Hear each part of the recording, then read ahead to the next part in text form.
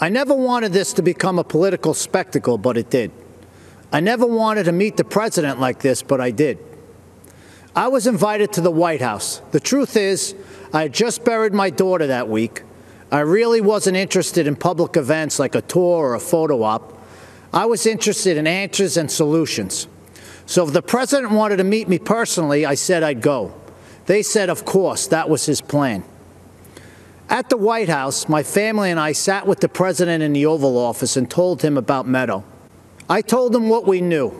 I told him that his administration needed to take a closer look at what went wrong and why.